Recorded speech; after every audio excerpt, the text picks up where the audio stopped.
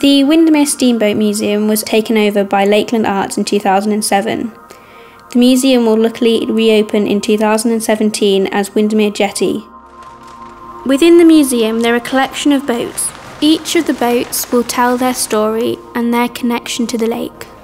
It's an amazing collection. It really does tell a story of Windermere, and some of the sort of quest for speed, the sort of boom of leisure and water, and those two things going together.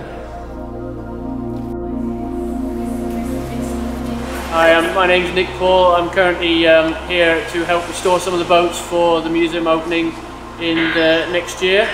We're currently working on Branksome. It's quite a famous boat. I think the Duke of Edinburgh and the Prince of Wales have both been on board this boat when the old museum originally opened. I'm working with Nick. We are planing off the surfaces and we're going to put infills in to make sure it stays the correct height.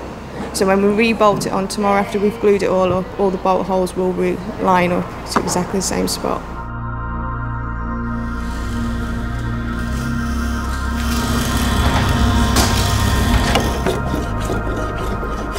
It's a really big piece of wood.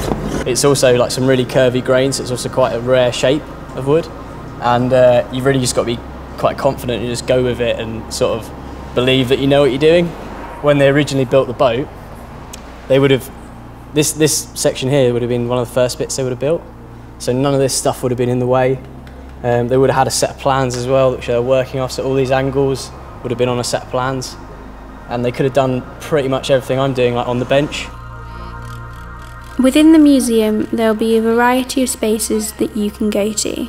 A cafe, shop, exhibition space, wet dock, learning and community centre, conservation workshops where you can see the conservation in action, and outdoor spaces to explore. I'm the construction project manager for Lakeland Arts.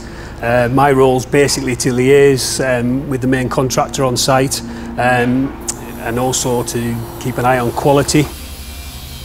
The general public can wander about outside the buildings in the rain. The roofs actually link up between the buildings, so the idea is you can come out from one building, you're not going to get wet before you move on to the next.